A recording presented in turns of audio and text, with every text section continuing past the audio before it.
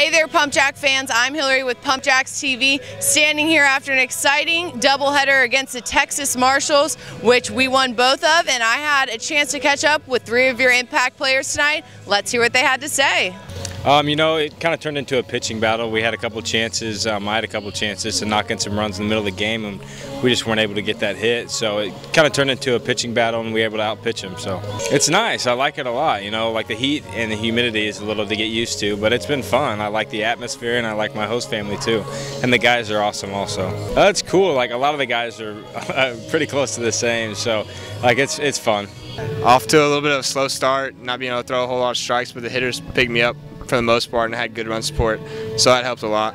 Oh, it's a blast. I mean, the fan support's really good, and the games are really exciting, and having a good time so far. Oh, it's exciting meeting new people and seeing what it's like at their schools and just talking to different people. It's pretty fun. I don't know. Just been coming early and hitting with BT, and just working on my swing, and it's paying off in the games. I think just the fans know me, so I kind of go up there trying to impress them because I know them already. It's pretty fun out here. I think it's pretty cool because a lot of guys you don't know that you actually play against them. So it's good to meet a bunch of new guys, and yeah, they're all good guys.